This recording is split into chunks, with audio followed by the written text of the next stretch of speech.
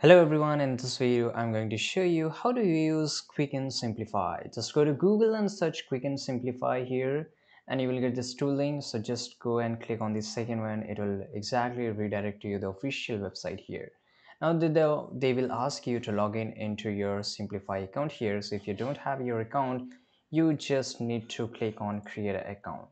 Right, so once you click on create an account, they will ask your email address. I will just enter my email address here, right? So once you add your email address, they will ask your phone number, right? And this is a password, so you can just create your password here.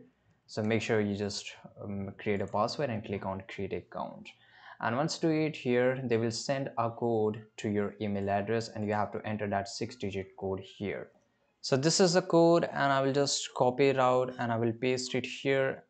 And basically you can't paste it, you have to type it, right? So I have to just 131665 and I will just click on submit, press the enter icon, right? And you have to again wait till it get load, and here our account has been made. Now basically they will ask you to one last step. Look like you don't have a subscription, so of course you have to buy a subscription here. So you have to click on check me there, and here you can see get started, and you can just go plan and pricing. Just take your mouse there and click on quick and simplify here. Now once you're here, so basically this is it, and click on get started. It's starting around $2.99 per month. So here you have to enter your username, your last name, your email, and just click on get started.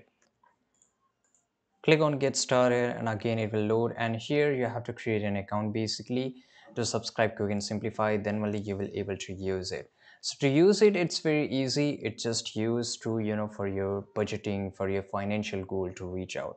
So thanks for watching. See you guys in the next video. Subscribe.